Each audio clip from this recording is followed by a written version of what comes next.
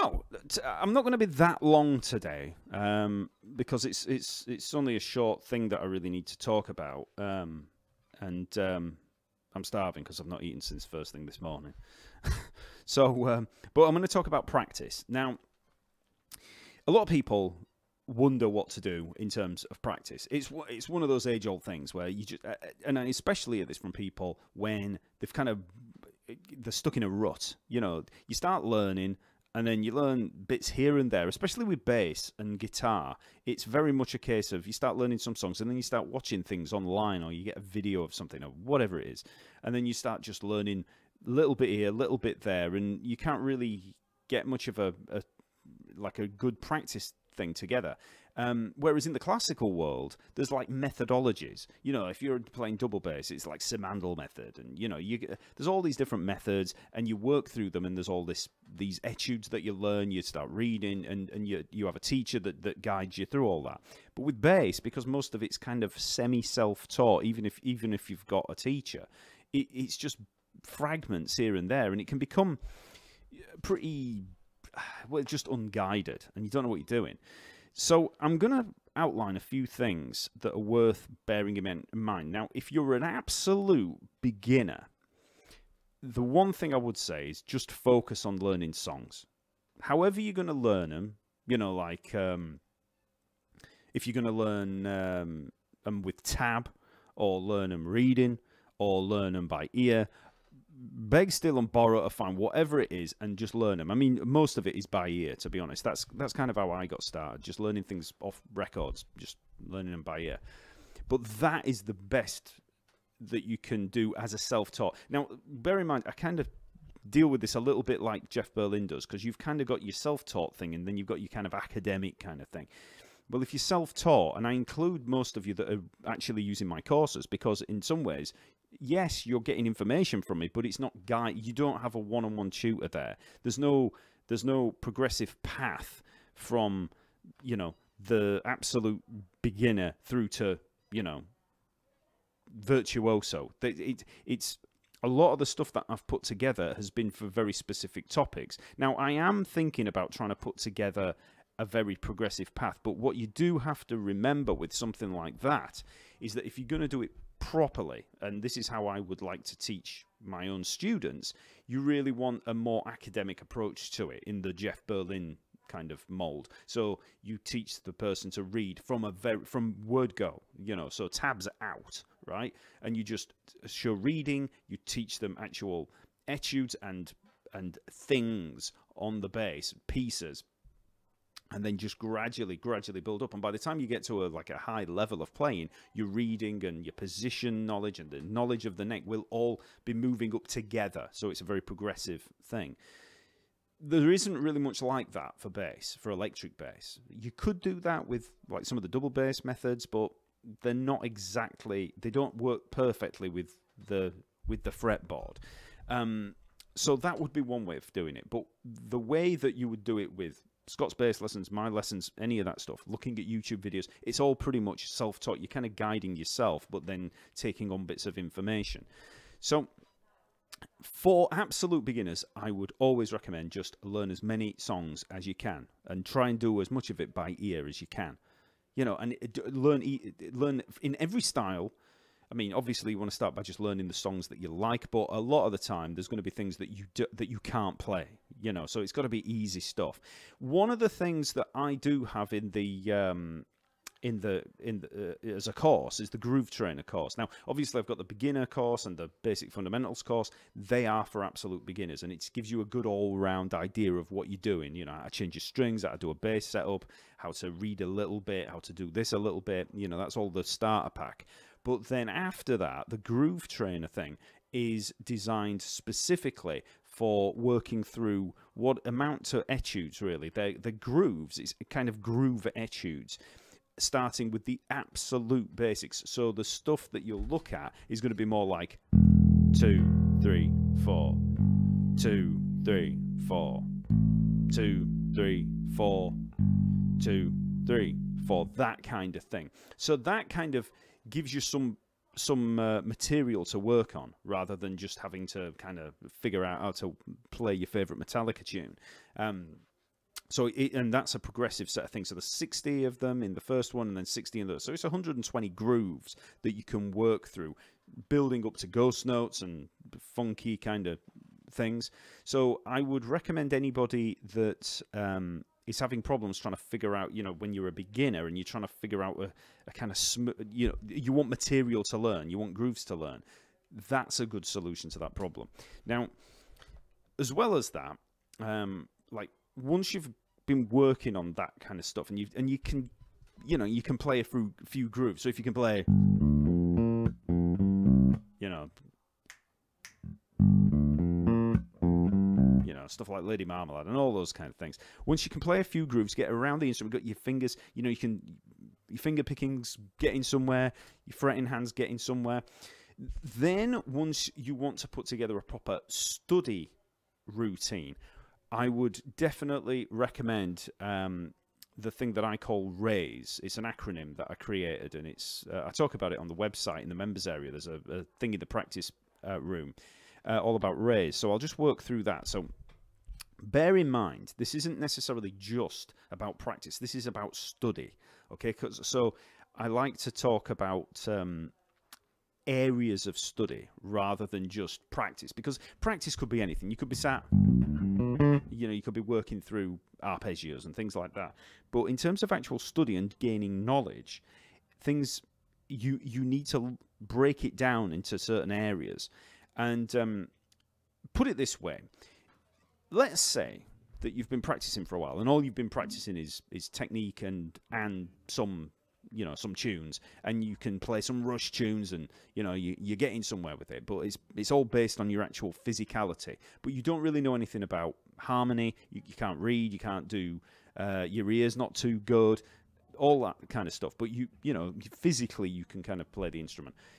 If you one day were in a car crash or something like that, and you broke your arm, right, and you were out of playing for 6 months or a year or something like that, I don't know, you're in a whatever it is, right, and you can't play, and you lose all your chops, and you know, your fingers just don't work as well anymore, you would be knackered. You'd have to get back to that. But if you have the knowledge, if mentally you've got more musical knowledge, then it's going to be a lot easier getting back into playing, because let's face it, a lot of bass playing is not that physical. A lot of it is going to be, you know, that kind of thing, or you know, or you know, it's not that tricky from a physical standpoint, but yet you will be able to create bass lines. You know, like if you've learned how to play walking bass lines, if you've developed your harmony knowledge, if you've developed your, you know, your knowledge of arpeggios and scales and how to construct things, how to melodically work through a chart, you don't need vast chops to be able to do that. You can just start playing again. So it's all about developing more of your actual musicianship, your musical knowledge.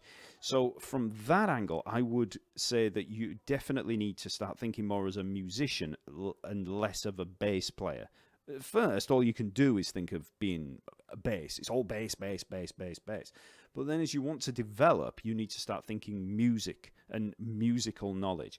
So that's where this RAISE thing comes in. So let's just work through those, what is it, five letters there. So basically, R is reading, A is applied harmony, I is improvisation, S is style and repertoire, and E is ear training. Now, if you're to work on all of those 5 things, that's kind of a road to becoming a professional musician. Now, I include style and repertoire, and someone like Jeff Berlin would say, no, you don't study style, you know, and that. Well, you're not necessarily studying it, but if I'm telling you, if you're going to be a professional music, you are going to have to be able to play within certain styles. Yes, all the nuts and bolts of music is going to be exactly the same no matter what the style, but you need repertoire. If you're going to be a professional musician and make a living out of it, or even if you just want to learn how to play, it really, really helps you if you have a good repertoire. You just learn loads of songs. So we'll get into that in a sec as well. So first things first, R, reading. So this doesn't necessarily mean just reading standard notation, although that is a big part of it. So you could just learn to read standard notation, which you would do from my Simple Steps to Reading course. It's pretty hard to get into reading if you don't have a course like that. You know, you can get a teacher, but they're going to be giving you bits of material here and there. You really want a structured course for learning how to read. And that's where that Simple Steps to Sight Reading comes in. That is structured from absolute basics right through to advanced professional playing, right? So that's your reading side taken care of. But I also in that reading in the R read chord charts. That's just as important for a bass player. So if you've got a chord chart and it's like C and then 2 bars and F and then G, just taking a chord progression and then 2 bars of C, F, G, you know, looking at the chord qualities, knowing that it's a C major, an F major and a G major, knowing your chord tones for that, so that as you're moving,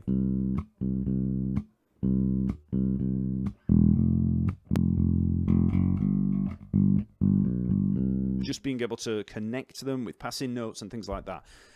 But the very act of reading a note on the page and then transferring it to the bass is not as good as learning standard notation, but it's still pretty damn good, because you're going to get to learn the notes on your neck really, really well. So whatever it is, you know, just you can find chord charts all over the place on the internet.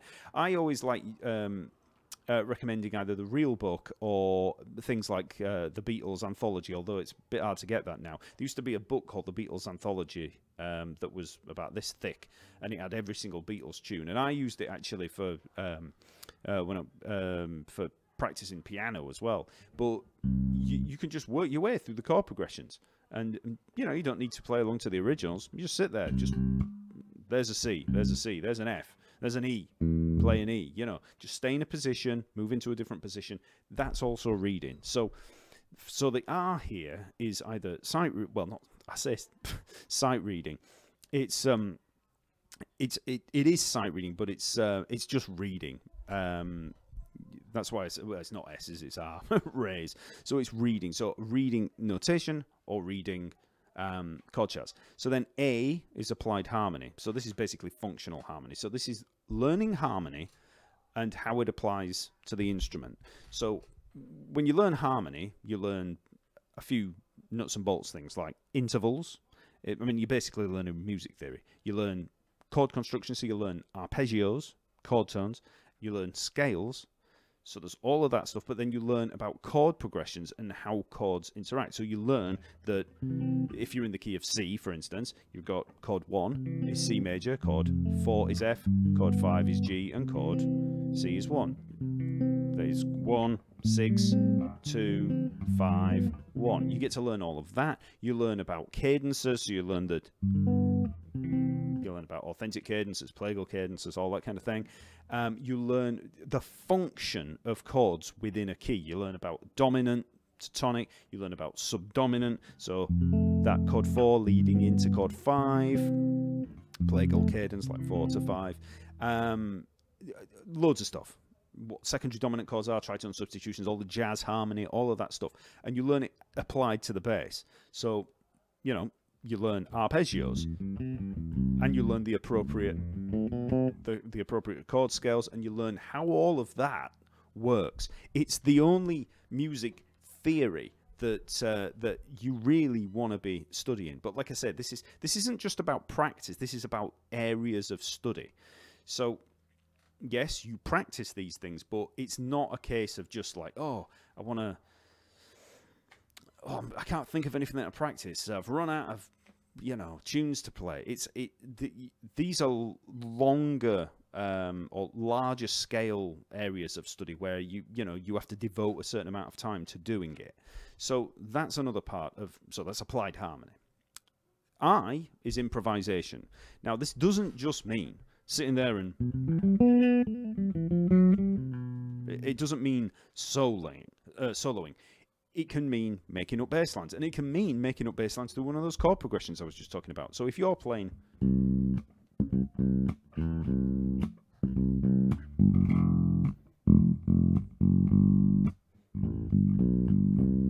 whatever it is, you know, making up riffs, improvising, just creating stuff, making stuff up, right? And it helps if it, you know, if you're making use of all that applied harmony and the reading as well, you know, working through a chord chart. But it's improvising bass lines, so walking bass lines are the perfect example, just making up a bass line through a chord chart, improvising a bass line in a rock setting, improvising it in a reggae setting, in a soul setting, whatever it is. And then also and then improvising melodies. So, you know, improvising over a chord chart, you know, just, you know, whatever it is. Oops. Oh my God. The string just pops off.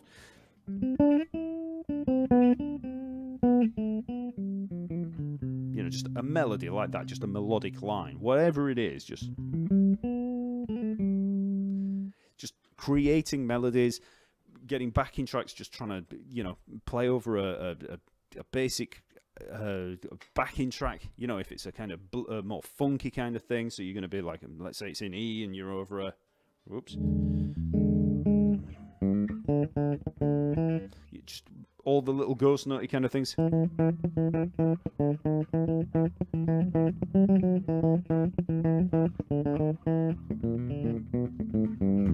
Just little things like that, just making stuff up. Again, that's improvisation. So that's another one of the things to work on. Then style and repertoire. So, or you could say songs and repertoire, but style and repertoire is basically just learning loads of songs. When you go to start playing gigs with people, especially if you want to kind of make any money out of it, then you're going to be having to take gigs with bands where they're going to give you a set list and you're going to have to learn a bunch of tunes. When I very first started doing that, I started taking gigs with like disco bands and soul bands and function bands and all these jazz bands, all these different bands. And the first time that you play with one of these bands, you have to learn all these tunes. They might give you 25, 30 songs to learn. And then you learn them, and it's a lot of work, and you get them down, and then you go do the gig, and it might be a week's notice or something like that. So you have to learn all this stuff. But guess what? Once you've learned all those, you don't really have to learn them again. You might have to brush up on them, but let's say another disco band is out there, and they're doing, you know, the same kind of stuff. They do the standards of that style. They might have some extra ones that you've never seen before. Well, you only have to learn a few more. Maybe the arrangements are a little bit different, you know, because they might be using different arrangements. But by and large, you're going to be able to fit in quite easily into that other band. Same with soul. You know, you're going to be learning all that same stuff. Mustang Sally, Land of a Thousand Dancers, Soul Man, all that stuff. You know, you're not going to... With stuff like Soul Man, like... That's always going to sound like that. Once you've learned it once, that's it. You've got that, and then you know, it's always going to be the same stuff in there, but they just might move it around a little bit, or you might have a medley where you just whip through a few of them. But it makes joining another band so much easier. And also, if you're studying all of this other stuff like applied harmony and, you know, whatever, you're going to see it in application. It's one thing learning all the nuts and bolts of music theory, but it's another actually seeing it in application.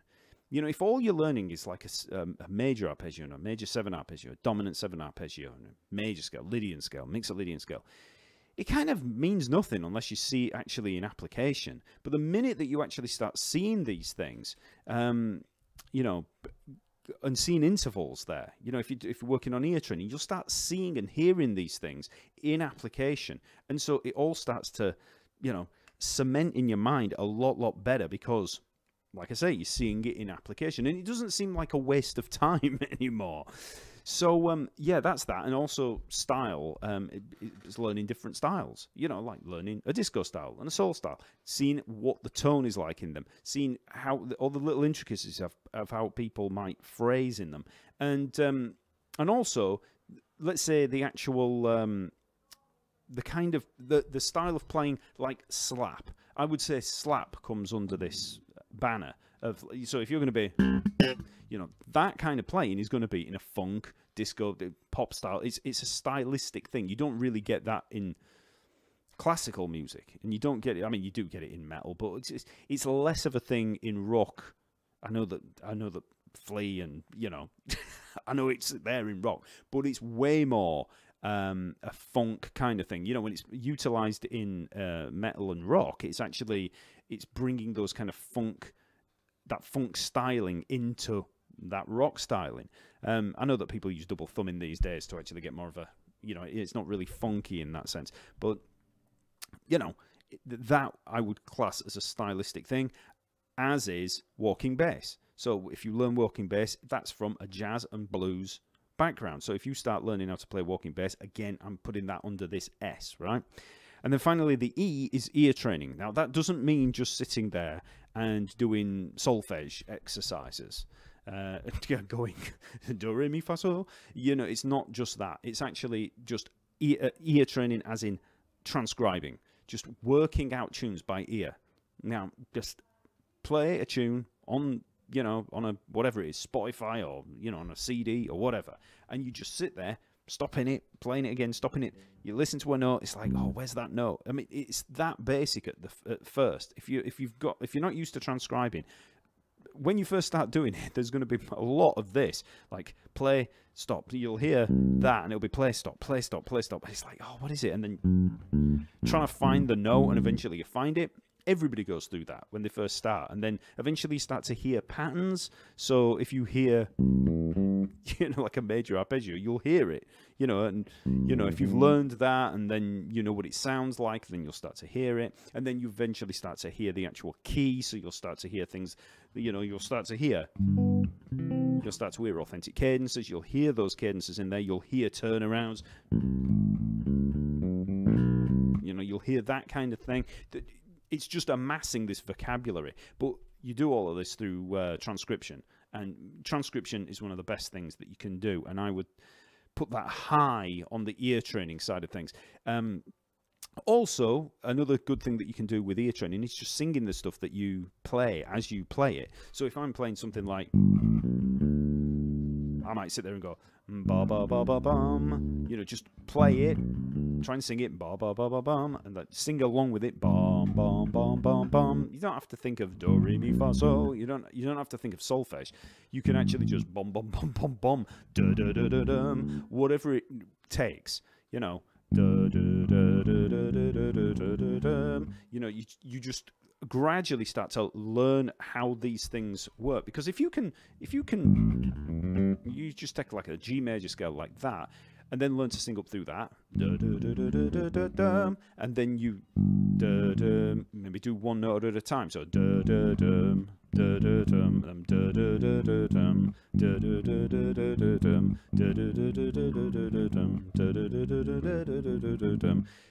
mumbling along. It doesn't matter whether you're in tune, out of tune. I'm a terrible singer, but you get to learn,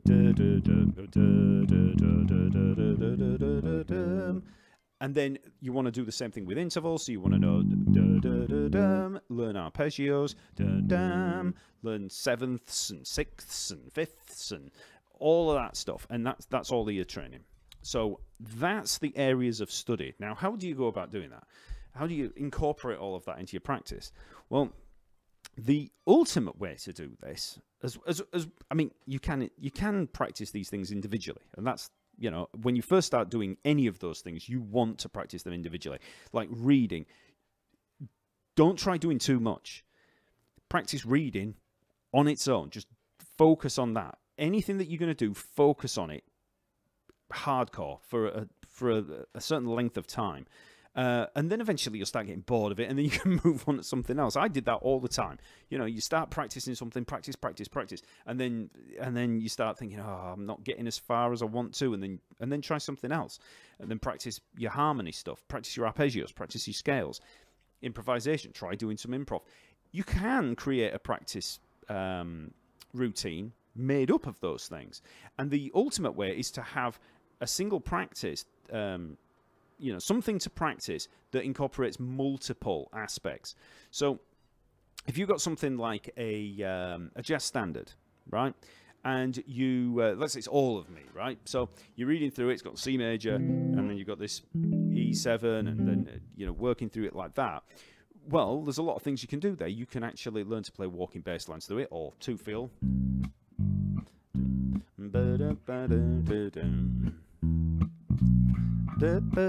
you know, etc. So you can make up a bass line through it. That's improvisation. You're also reading, because you're reading the chord chart. And if there's a written bass line, that's even better, because you've got something to read in terms of standard notation. And you're learning a bit more about harmony if you analyze the harmony there. So you look at the chords and think, okay, what have we got in All of Me? It starts on a C major. It's in the key of C. That's chord 1. Then we've got E7, which is chord 3, but it's a secondary dominant. So I'm not going to explain all this. It's just that I'm just demonstrating how you would analyze it and what you would learn. And then A minor, we're moving to chord 6, etc. So you can analyze it. And also ear training, you could actually transcribe bass lines from that tune. Now I'm just using All of Me as a complete example, but and also, like I said, style, you're actually getting to learn style there. You might be playing a walking bass line or a two feel, and you're gaining repertoire by playing round and round on it, memorizing the chord progression. You're gaining repertoire, so you're getting to incorporate a load of different things. But obviously, a lot of those things, you have to focus on them individually before you can put them all together. Okay, otherwise you're just spreading yourself too thin. Loads of people like to think of making these practice routines, and I've done it loads of times. You know, when I was younger, I'd be like, okay, right, I'm going to spend 10 minutes learning scales. I'm going to spend 10 minutes practicing tunes. I'm going to spend 10 minutes doing this, or more, an hour doing one of those aspects. Yeah, and you develop this practice routine. You know, there's the infamous Steve Vai practice routine from when he was at Berkeley. That's fine, and a lot of people can stick to that, but the problem is I kind of see those routines as a bit like diet plans. Everybody starts out, you know, doing it, you know, you do it for a week, you do it for 2 weeks, you think, great, I'm just, you know, I'm steaming on with this is great. And then life gets in the way, you go on holiday, and then you come back and it's like, oh man, or you have to do something, you just don't have the time. You know, and then before you know it, it's gone, and then you've got to start from scratch again. So I would, instead of focusing on, instead of spreading yourself thin and trying to do too much, just focus on one thing at any one time. So if you're going to practice reading, just practice reading. Just practice reading for like a month. Just do that, even if it's only for 10 minutes a day. Depends how long you've got in the day, obviously. If you've got hours and hours to kill, then you start doing, you know, spend longer on it. But don't get distracted too much. You know, just focus on one thing. Really, really focus on that, and then the next day focus on it again. And after a while, you'll build up some of that, you know, some of those neural pathways, you know, are going to develop, and you'll, you know, your physicality will improve, and just your general knowledge will improve. And so for me, it's all about focusing. Whenever I'm practicing anything, I'll just focus on that. I don't really practice multiple things in a day. If I'm going to be practicing a tune, I practice that tune. If I'm going to be practicing improvisation, I'm going to practice improvisation. I don't sit there going, oh, scales. Now, the other thing that I haven't touched on here is technique. So I generally look at the other stuff, the more fundamental sides of playing, as, well, you could call it the 3 T's. So technique, time, and tone. Now, your tone, you're not exactly going to practice, you know, that's, you know, but you want good tone. Now, tone doesn't necessarily just mean deciding on which distortion pedal you're going to use. Tone can just simply come from good fretting of a note, you know, playing that instead of, or that, or playing consistent volume, consistent note length instead of, you know, consistency, and just getting a good tone out of the instrument with your actual hands, and obviously developing the right tone for the style, you know, and that does involve messing around with your tone controls and things like that. But that's tone. Time, again, that's something that you will develop through exercises and learning, you know, reading and learning. But it's a very much an overall playing thing, where the more that you play, the more that you practice, the better your technique gets, the better your time's going to get. A lot of people don't realize, but technique has a direct influence on your time. So your rhythm suffers when you have bad technique, because if you're playing something and you just cannot play it, so if I'm playing up through a, you know,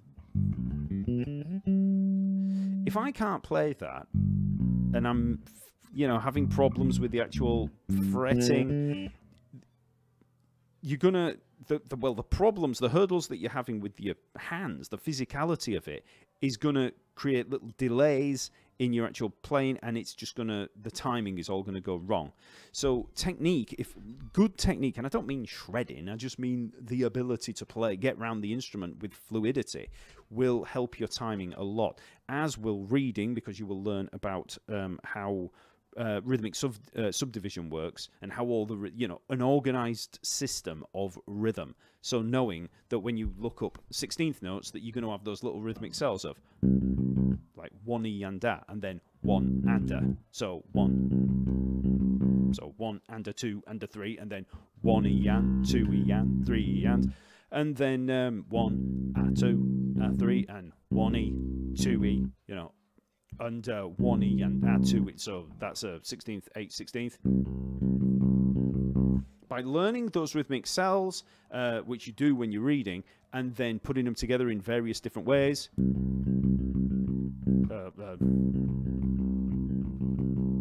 you know, all of those different, that was all 4 of those main rhythmic cells put together. By putting them in different combinations, different permutations, you begin to hear things differently. So when you're listening to a tune and you're trying to work it out, you can actually hear those subdivisions, those rhythmic cells, groups of them, and you can keep your foot tapping and you can have them work around your foot. When you're not thinking in terms of the actual subdivisions and how they relate, you know, on the grid to your foot, then you're going to be easily distracted, and you're just going to quantize them one way or the other, and you're just not going to be accurate. The more you practice your actual rhythm in terms of reading them and learning about them, the more accurate you're going to become, because you'll know where they fall with much more accuracy. So that's time.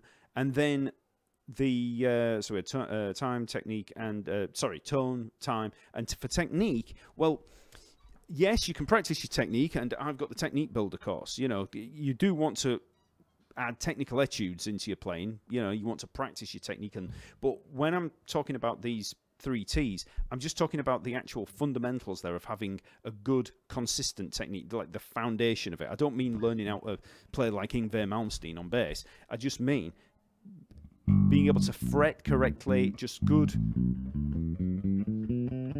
just fretting with consistency, good position shifts, you know, just the absolute foundations of it. And I talk about that a lot in the Technique Builder course, and I also talk about that in the Cyborg Bassist in the book. And then, you know, those etudes in that book, they really, really help out with it. But Technique Builder and the Cyborg Bassist really focus on technique. Like I said, RAISE, R-A-I-S-E, the acronym I came up with the reading, applied harmony, improvisation, they're general areas of study. They're things that you would, you know, think of it like a music college. You know, you're going to go to your history lesson, you're going to go to your theory lesson, your oral lesson, your performance lessons. Whereas that's what RAISE is. But the 3 T's there and that technique, that's something that you want to work on in everything that you play. So when you're working on your reading, you're working on good technique because your fingers are on the instrument, it's hands-on. Applied harmony, if you're playing the arpeggios, you know, again, you're working with good technique. You're always ensuring a good technique, and it's all just about getting the basics right. If you can get the basics right, you know, just work on that and always be conscious of it, then you don't have to think about, oh, I've got to work on these technical exercises all the time. Yes, in Technique Builder I've got those etudes, but they're not just mindless technical exercises in the way that maybe, you know, that kind of thing is. The more actually working on specific scales, you know, like modes, arpeggios. There's classical things in there. They're things that are they're etudes based on application. So all the little things that I work on in there, like various things where you're working on your stretch, but actual position shifts. All of the things in that course are based on certain things that you will play at a later date, let's say. So it's more in application. So technique, you want to get your basics right. You want to be able to just make sure that everything that you're doing is going to have consistency, and then apply it in everything that you do. Like I said, style and repertoire. If you're learning how to slap, make sure that you're working on a good foundation in your technique. Improvisation, as you're playing, and you know, I played that lick earlier. You know, just like a little lick, right? Just as you play that, it's based on a major 7 arpeggio. I've got to use good technique, otherwise it's all going to get messed up. So you don't have to work on your technique in the same way that you do studying those other bigger things. It's more just something that you get the basics, and then you just apply it in everything that you play. And just one last thing here, study pieces. So I've also I'm a big advocate of always having a good study piece to work on. So always have something that that's kind of just outside of your ability, that's a challenge for you to learn. It could be something like, you know, YYZ, or, you know, Teen Town, or something like that, you know, a Jacko thing. It could be something a lot easier. It could be, you know, who knows, just something that's just outside, but something that's a longer thing, a longer piece.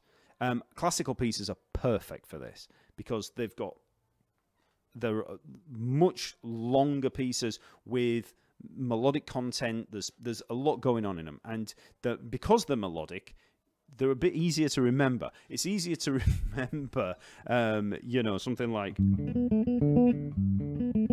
it's easier to remember that than it is this, when it's moving through a chord progression or something like that. You know, if we're moving from there to here, to there, to there, to there, to there, to there, wherever it moves, okay? Because there's no melody in there. So on some bass lines are not that easy to remember. You know, when you're remembering a whole piece, you know, it's like, oh, that one, I've got to play it 8 times, and then there's 2 bars of it, and then it goes to, and then it just stays on that E, and it's for like 9 bars, you know, things like that. But there's nothing to really let you, especially if you're playing away from the original, it's like there's nothing there for you to remember. You just have to literally sing along with it. Whereas if you're playing, oops, you can sing along with it.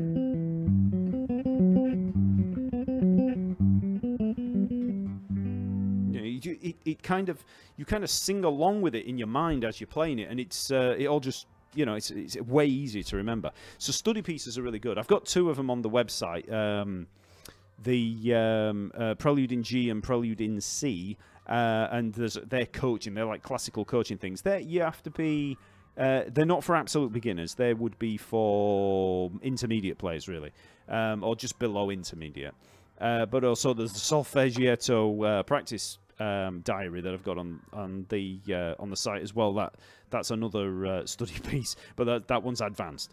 But yeah, so study pieces are always good. I'm actually going to devise another set of study pieces that are easier, like some classical pieces that you can work on, that are dead easy, you know, just for beginners, basically, you know, like, you know, Minuet in G and things like that, and then I'll add those. So yeah, so we've got raise. So that's the, well, sorry, if you're an absolute beginner, just if you missed out the beginning, it's learn songs. Just learn absolute basics of songs, unless you've got a music teacher that has a method that can work you up from the basics, you know, in terms of reading and you know, working through etudes like that in a more academic sense, certainly in the Jeff Berlin way of teaching. So there's that, or you've got your self-taught way, which is more what all sites like mine and SBL are based on, where you kind of create your own path, but you've been given the means to do that. So yeah, for an absolute beginner, you want to be working on tunes. Just learn as many songs as you can in as many styles as you can. And then, or my Groove Trainer course, that gives you some stuff to work on at that level. And then beyond that, as soon as you start getting around the instrument, raise, R-A-I-S-E, I've already talked about that. So reading, applied harmony, improvisation, style and repertoire, and ear training. They're the 5 main areas of study that I would recommend. There aren't really many more. I mean, that kind of breaks down all the stuff that you do in a music college all into an area of study, into areas of study for a beginner. Well, not a beginner, more intermediate. And then technique, tone, and time, they're the things that you should be working on all the time while you're doing that. They're the fundamentals that you are constantly working on. So, yeah, so that's the practice thing. They've got the spin class going on next door, so you can hear Respect playing there. So, yeah, so I won't hang around too much longer. So, hopefully that's helped a little bit. I talk about that raise there on the website in the practice room, so there's a little bit of stuff in there about it. Okay, so let's just see what the comment we've got in the comments. What's your take on string-based studies like Simandl, Sturm, and reading technique, musicianship, etc.? Really good. What happens in more academic study methodologies like that is that the double bass gets broken up into positions, and that's how I go about it in the simple steps to sight reading. So my simple steps to sight reading is very similar. So you basically have a set of different positions. Now, on bass, you would probably be sort of seeing first position as maybe first fret and then second fret, depending on where you've got your first finger. There are other different methods that split it in different ways, but it's basically sticking a bunch of notes in an area so that you can read them, and then having another area so that you can read that same set of notes on there, but in a higher area. So you're breaking the bass up into these positions. It's what I do in Simple Steps to Sight Reading, and it's what's great about things like Simandl. But there are elements of it that don't translate as well. Just because of the nature of the size of the instrument and just the nature, like thumb position and things like that. But it's, but there's certain, I mean, there's you can't. It's not like it would be bad, you know. Like if you took Simandl, if you actually started working through the Simandl books, yeah, I mean, you're going to learn to read. You're going to, because the positions would work pretty much, and you'd learn. I mean, there's a lot of etudes in there. Thanks, R. Hudson. Do you recommend Chordify? I've never really used Chordify. I used to play piano in my teens, and I was a better piano player than I'm a bass player now, but I think I'm a better musician now than I was then. Bass taught me so much more about music. Yeah, I've actually found that with some pianists when they've learned from being young, like certainly with me, I became a better musician as a bass player than I ever was as an organist when I was a little kid. You just sort of learn chords and melody and things, and you just read what you're given when you're younger, and you don't really think about the rest of the nuts and bolts. Whereas when you start playing bass, because you're getting thrust straight into doing certain things, you have to kind of learn, like if you're going to make up bass lines, that's not something that you would learn with like standard methodology and like learning classical piano. You don't learn, oh, I'm going to learn how to improvise bass lines through a rock chord progression, so you have to learn a little bit more about harmony, let's say. Transcription, do you mean listening to a song then writing bass line out in notes on a stave? No. You could just be learning it, and to be honest, you're probably better off at the beginning just actually memorizing it, and then once you've even if you can read music and write it, then do that afterwards, or do it at the same time. It doesn't really matter, but I actually find that actually just memorizing it, learning it by ear and memorizing it, you're building up your repertoire a little bit better. So even if you're going to write it out, you still want to memorize it. What about technique? Does that come with learning songs? Yeah, like I said, technique is an overriding thing. You can focus on it as a specific thing with technical etudes, but I certainly wouldn't consider giving those to an absolute beginner. That's the kind of stuff that comes a little bit later.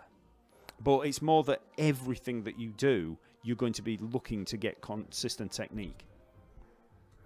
Because, trust me, a lot of this, you know, hardcore like ability to fly around the neck like Billy Sheehan is. That's not what I'm talking about when I'm talking about technique. I'm talking all that is just being able to play very fast and very, you know, taking technique to a certain level. It's brilliant, and I love Billy Sheehan, but all it is taking like the basics of good technique, you know, a foundation of technique, and then just honing that until you become really, really good.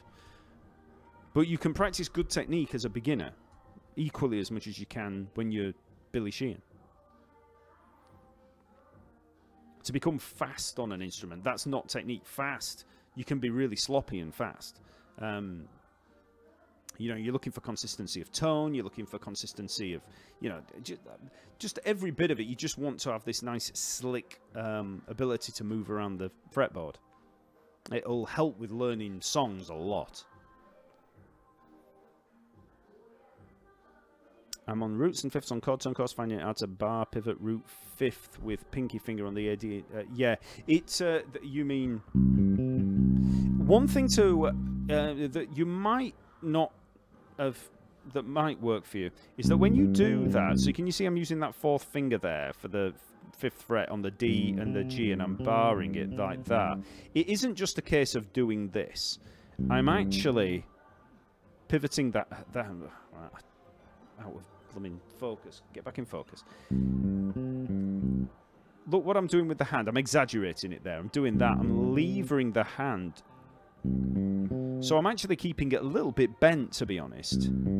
If you make it too flat, it's going to hurt. So I actually keep it a little bit bent and actually lever with the hand like this.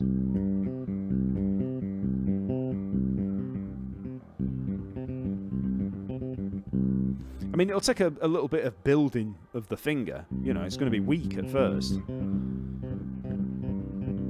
But, you know, you keep it a little bit bent and actually lever with the hand more so that you're actually just shifting the weight distribution or pressure distribution.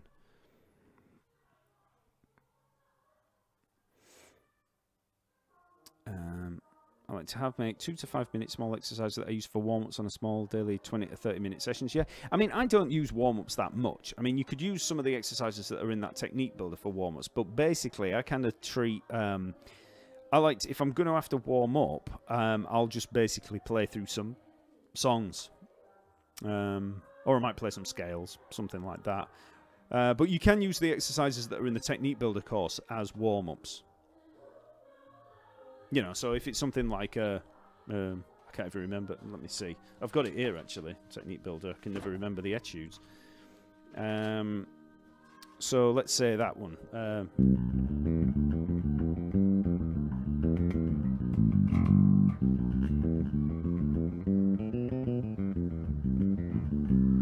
You could play that slowly, just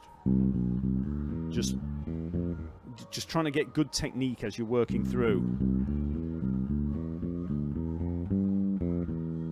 Work through it like that, then move to C sharp, etc., and just work it chromatically up the neck, and then try some of the other ones. I mean, what was the one with the double? There's a double note one that's pretty good. Repeated notes. There we go.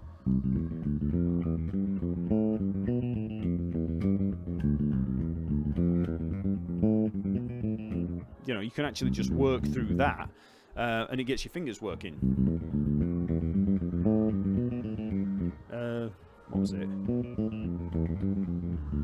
You know, work through on that slowly. Just working on things slowly. Don't try warming up fast or anything.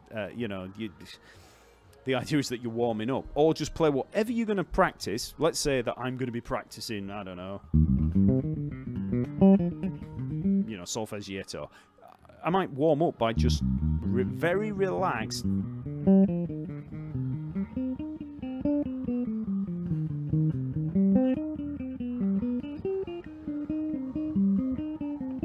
You know, work through it like that.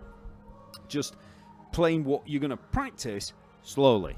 Just getting your fingers on the... Or just, you know, even stuff like playing a two-feel. Goes like...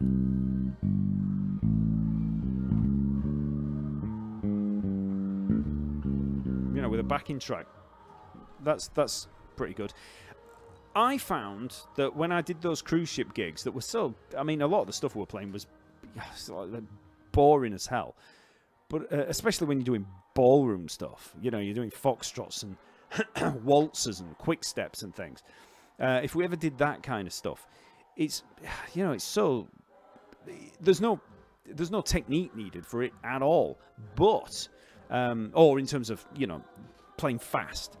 But...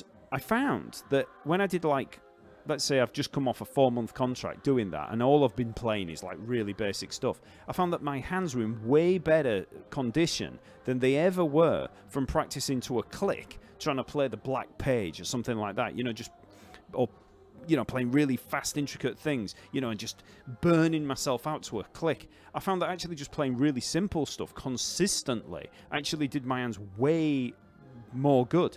Like, I'd just find that I'd be able to just fly with my actual speed from just playing all those easy things, because it's just constant playing all the time, just at a lower level. So, yeah.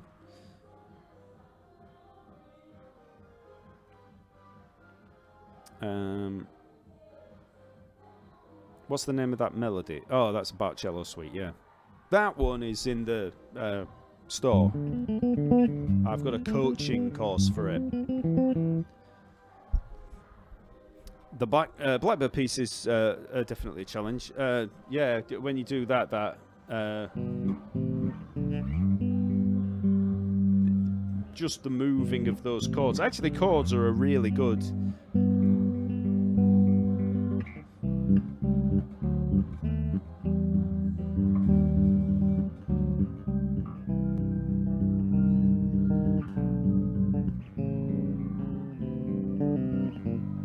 It's, you know, you've got to get your fingers moving around with the chords.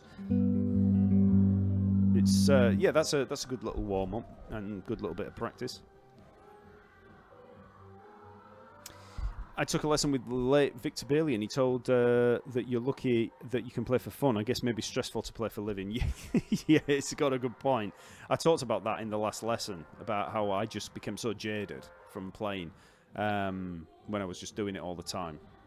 I much prefer playing now to ever that I did when I was playing. Like, it depends what you're doing. I mean, if you're Marcus Miller, he probably loves. I don't know, he might not. But like, if you're playing for a band that you love and you play, then it's probably a lot more enjoyable. But if you're playing for a living, you have to accept things a lot of the time that you might not necessarily like playing.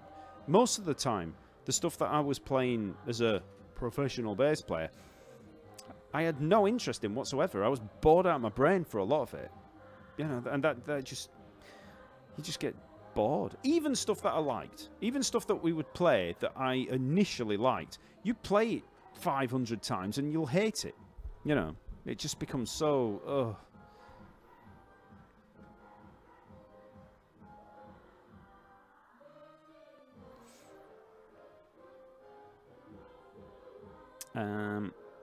Thanks, Martin. I saw YouTube on Isle of Wight. A lot of homes, buildings that are falling apart. They can make that place a nice area. Yeah, it's. I mean, it's a nice place to live, the Isle of Wight.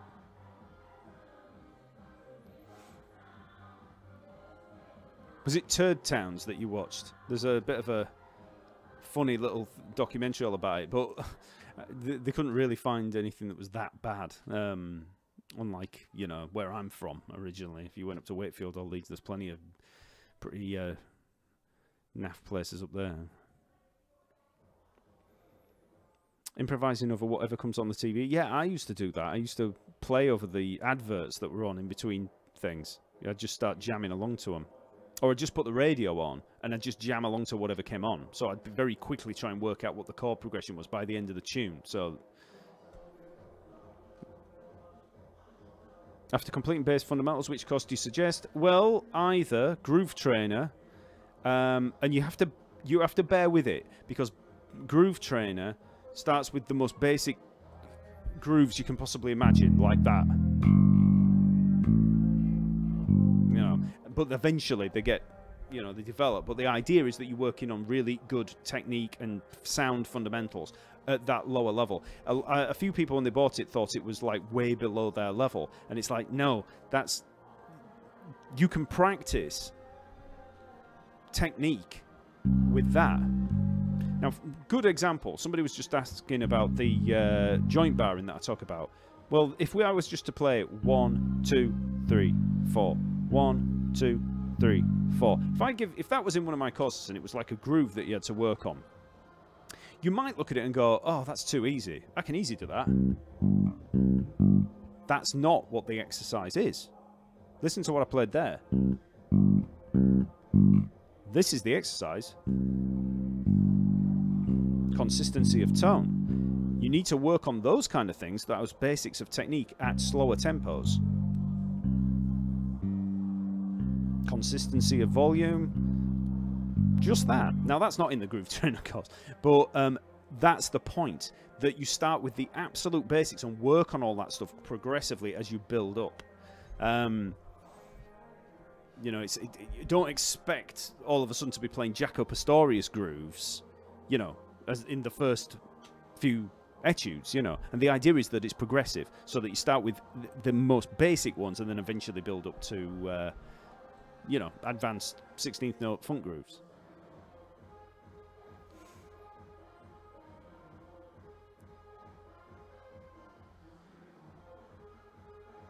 I bought my first bass on May 24th this year, so I feel like an absolute beginner, but I'll be studying that cello Bach suite. Oh my god! Well, go for it. See how you do. One transcription I can't get is the intro to Don't Look Now by Go West. Could you have a look at this? Well, I could do, but it's, again, when I said about the things that I'll break down on the channel, a lot of the time the stuff that people suggest won't really do that well. And you only need a couple of videos that don't do well for your channel to fall out of its arse. So, yeah, I probably wouldn't do it on the channel. I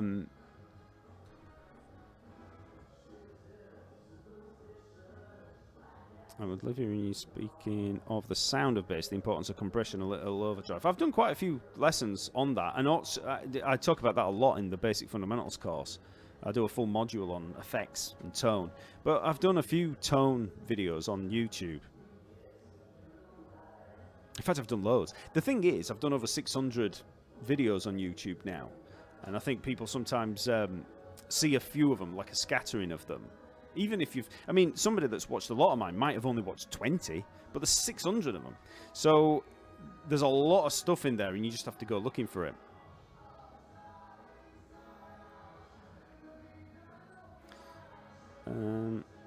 Yeah, Simandl, size of the upright fingerings is 1, 2, 4. The lines, the hand up with each position. Electric bass has 1 finger per fret.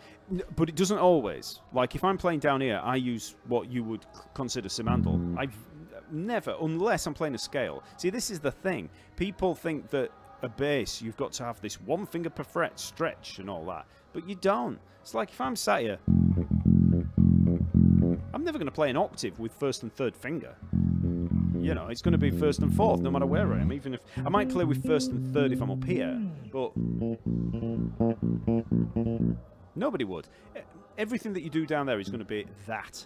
You know, it's always going to be, you know, 1st finger, 1st fret, 4th finger on the 3rd fret, unless you're playing something like a natural minor scale. Then you would. So it all depends on what you're playing. But for general stuff, you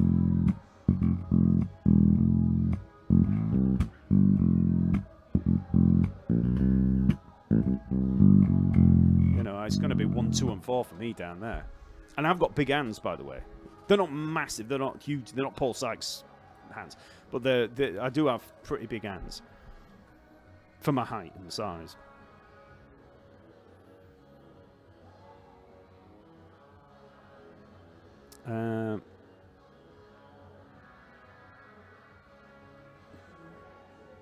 My old band used to get beer cans thrown at us while playing on stage, not because we were that bad, because that's the type of players it was, yeah.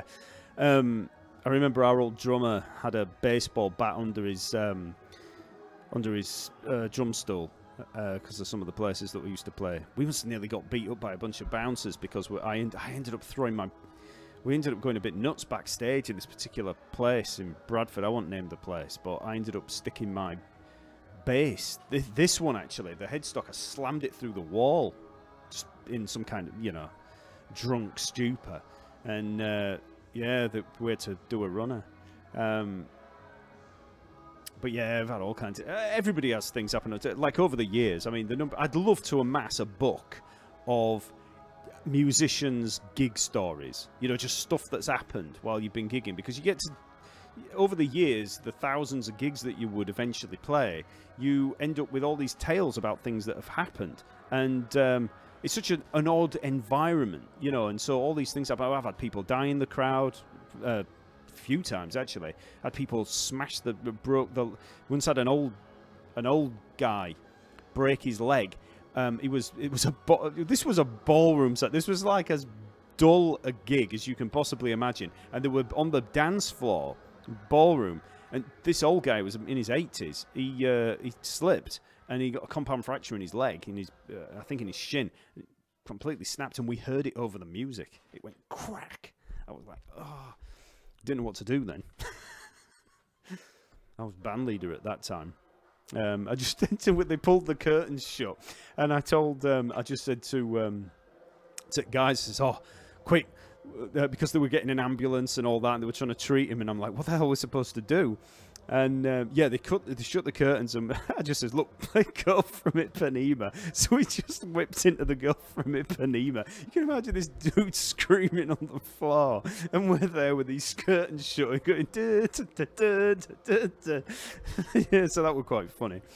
But yeah, we've had I've had yeah, I won't go into the deaths, but we've had a couple of deaths in gigs before, and I had a fire. I was on stage once. This was in a theatre, and I remember seeing this smoke coming out from like the side of the stage, and one of the lights had actually set the one of the cloths on fire, and nobody had noticed, and no alarms had gone off or anything, or sprinklers. I'm like, man, and I'm trying to get people's attention, and then you know, and then it all happened. But yeah, loads of fights. I mean, especially back when I used to be in metal bands and stuff, and punk bands, there used to be fights all the time. But it's you know, you get old. I mean, obviously we've been attacked by pirates, so that's a pretty good one. What else has happened? There's just so many stories about things that have happened.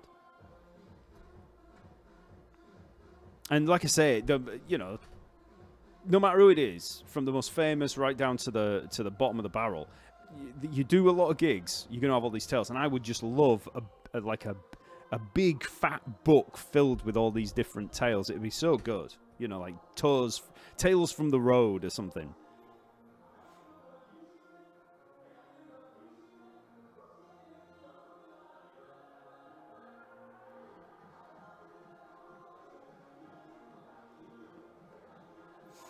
How do you get your bass sounding so good over live stream? I don't know. I'm just going direct. I'm going into a Yamaha AG, whatever it is. Direct in. Oh no, sorry, I'm going through a Zoom B3, and I've actually got I've got an Ampeg amp sim in there, and that's it. That's it. But normally I don't even have the amp sim kicked in, so it's just direct. And I'm just going into XSplit. I'm not doing anything on the computer itself in terms of the sound.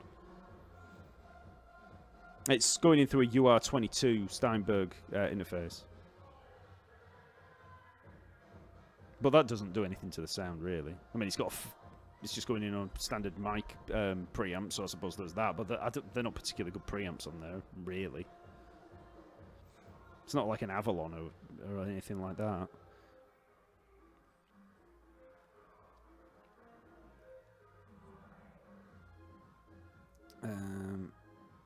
Right, I'm going to get moving in a sec because I'm starving.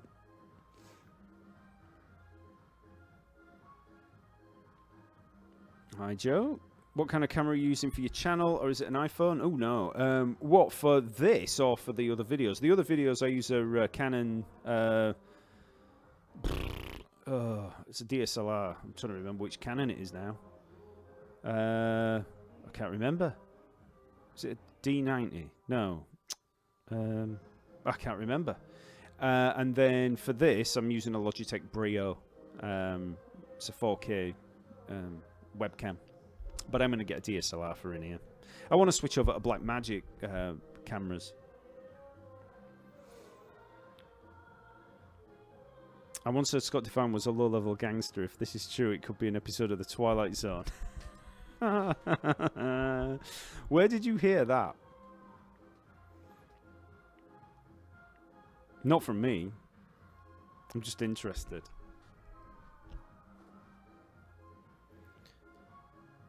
Stolen equipment is always a problem. Yep. Oh, I've had so much stuff nicked. Yeah. It's usually tools, though. You know. Or 4 ways. Yeah, Guy Pratt's book. Yeah, that's a good one. How light are those GR bass amps and cabs? Incredibly light. I can lift it with my little finger. Maybe I've got the strongest little finger in the world, but I can lift them with my little finger. Not both of them together. I probably have to use 2 little fingers for that.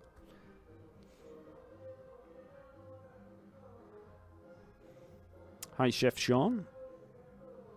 Our singer did a stage dive and everyone moved out of the way. It was okay, just a few scrapes. One of the gigs that I did, I've told this story before, I think. It was in Ireland. I was playing with a ska band. The brother was in that, actually. And we were touring Ireland, and we did a gig in a place, where was it? A place called Youghal, down on the south coast. And we had a complete cock-up of a day. It was the worst gig I've ever done in terms of... I mean, it was actually not a bad gig in terms of the actual people there. But it was just everything that could go wrong went wrong. So we had to set off from Cork. We were staying at Cork because my brother and some of the other bandmates had got a house there. They'd moved to Ireland. So we just went over to do this tour there because of that. And so their house was in Cork, and then yours further down, so however far that is. To cut a long story short, we'd done a gig the night before, I think in Galway, in Limerick, I think. And then we came down directly from there, and we'd forgotten all the cables for the PA. And so we got there, and there were 3 hen nights in. So we got a load of absolute pissed up girls going crazy. I mean, it's one thing when you got stag do's and there's guys that are like going nuts when they're drunk, but God, women are mental when they go, when they're in groups. It was like, they're so much more manic. And so they're all just like dressed up, you know, because whoever the bride, you know, to be, you know, they're all like, they're all going nuts. And we don't have any gear. So we set up the PA. My brother went, this was before mobile phones as well, before cell phones. So he went up in the van to go get the stuff, and then we realised that we'd left something else. I can't remember what it was. So then another lad that was with us, the drummer, he got in the car and he went up because we couldn't get in touch with my brother because we didn't have cell phones. So he's gone. So there's 2 of the band gone, right? And so by this point it's like 8 o'clock. I think we were due on stage at 9. We're like trying to tell the dude that ran the place. We're like, oh man, we just we kept making up excuses. I can't remember what excuses we came up with. So anyway, they came back. We managed to get on stage probably about 20 minutes late. Everybody's hammered in this place. These 3 hen nights, these girls were going nuts. And in the end, one of them got up on stage, and our singer, or one of the singers, we've got 2 singers who was doing like bad manners things and stuff. And so Martin, the singer, he's there with his mic and he's doing the Buster Blood Vessel thing, doing this scar stuff. And this girl backed up against him, you know, imitating a certain sexual move. So she's like stood in front of him, and she bends over, and he's singing, and she put her head up, she stood up, and the mic went clean through his front teeth and knocked them out. Well, chipped them all. They didn't knock them clean out. There was all this big hole in his mouth and, you know, shape of the edge of the mic. Went bang, you heard it on there. It was like, anyway, he carried on, trooper. And then the guitarist is, I think I had a bass string break mid-set. I can kind of deal with that. But then the guitarist, one of the girls that was drunk, she kept getting up and then she kept jumping on just because for the laugh, she just kept jumping on he'd got a big pedal board. She just kept jumping on all the pedals. And he's going off, you know, like getting really, really angry. So we're having all this go on. And in the end, we got through the gig, right? But it had been, by this point, we're all like, oh man, this is such a cock-up. But we finished and we're having a pint afterwards thinking, oh, thank God we managed to pull it off. There's Martin with all his teeth broken. And then we had to get this. We had this trailer that we used to put all the gear in, the big PV Hysis speakers. So it was almost like a converted horse box. So me and my brother goes outside to move this thing. And in Ireland, they've got really high curbs. And as we're moving it to go to, put all this gear in, it kind of ran out of control, and when, because we were going slightly down a hill, so it started going out of control. I grabbed it with one arm to try and stop it from smacking into this curbside because it was just going to roll. So I grabbed it, and as I did, I accidentally caught the top edge of it, the corner of it, which was all this horrible, like, sharp metal, and it just sliced across my hand, and I got this huge big gash down across my hand there. I was like, ah, blood everywhere, complete cock up. And we'd still got more gigs to do on this tour, so I'm bandaging that up, and I'm like, oh man, am I going to need a tetanus shot or something? I'm like, is it going to get infected? Because it were all like rusted, horrible metal on the top of this thing. So like that just kept bleeding for ages. At this point as well, because my amp at the time was underpowered, I'd got blisters over all my fingers, so I was in a right mess. I were actually picking a lot of the time with, like, that one blistered up, and then I'd just carry on picking, well, let's say on this hand, because I were picking here. I'd start picking with these two fingers, and by the end of the tour, I were picking with these two fingers, because I just couldn't, I got a blister that went all the way down to that knuckle joint. So anyway, so we did that, so I'm there bleeding. We get us back in the van, so we got so there was the guy that had gone back in the car, so he was taking some of the guys back to Cork, and then I was going up with my brother and a couple of others in the van with all the gear in the back. We set off back. One thing we'd not thought about because of this stupid run before was that we were now out of petrol, so we set off, and this is in the middle of nowhere in Ireland, and like, you go down some of these roads, it was down all these country lanes, there is nothing there, so we're in just fields for as far as you could see, and we're driving, and I think our Adam thought we might be able to make it back anyway. All of a sudden, clunk, and it just ran out of petrol, and we were just stranded in the middle of nowhere at like 3 in the morning after this godforsaken day. And I'm like there, still bleeding, toilet roll around my hand, and after all this stuff, and I was like, oh man. So we ended up, luckily, I couldn't believe it. He says, hold on, I think I've got a little can of petrol in the back. And he did. He's like, so good with stuff like that, and somewhere in the back we got all the gear out, and he found this little can, and he got just enough petrol to actually get us through, but no cell phones in there or anything, so we'd have had to have walked off down these, no street lamps, no nothing, just in the middle of nowhere, pitch black. We'd have had to have gone and found, I mean, at that time there's not even going to be any stations or any petrol stations open, so we wouldn't have been able to get anything. We'd have had to wait till the next day. So yeah, that was a cock up. So anyway, there we go.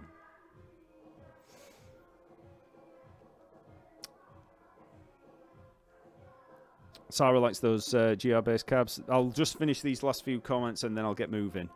When learning many songs in many bands, do you think it's worth memorising each and every bass in the same chords section? I'm not sure what you mean. I often like in the original songs. Learning many songs in many bands, do you think it's worth memorising each and every bass? Do you mean bass line in a same chord section? I'm not sure what you mean by that. My playing sounds decent through an amp, but when I record something on my laptop via an audio interface, it sounds horrendous. Yeah, you might need a... well, you kind of have to put up with that a lot of the time. When you've got headphones on, when you're trying to play through something, you'll have that horrible ticky, ticky, ticky kind of sound. But you can get around that with an amp sim. So if you can use some amp simulation. Current routine, sideboard bassist technique, build a walking bass, learn songs. Training. I hear you about spreading too thinly. Yeah. Yeah, so that's my story of the crappiest gig I ever did. Good gig in a way, loads of women all absolutely hammered on these stag do's, but man, poor old Martin with his teeth, proper smashed them in. She stood up so fast, he was like that, and he just went bang. It's like broke them all. I mean, never mind me with the slice across my hand. I think I've still got a scar across there. I can't really. So it's with all the lines on me, and I can't tell which one it is. But yeah, it was mental. Anyway, nice to see everybody. I will be back again on Wednesday. So I don't know what I'm going to talk about that day. So I'm going to do another one on Wednesday. So all be prepared for another Wednesday thing. Remember, it's the 10th anniversary of Talking Bass. We've got the sale on over at the website. So all that stuff that I've been yammering on about, or yakking on about all the different areas of playing, well, you can solve all those things with the courses. So yeah, so the 10th anniversary, and I'm going to be keeping it going, I think, for the whole of this month. It's going to be a good anniversary month. And if you've not seen the blog post yet where I talk about the history of Talking Bass, go check out that on the website. And I will see you all on Wednesday.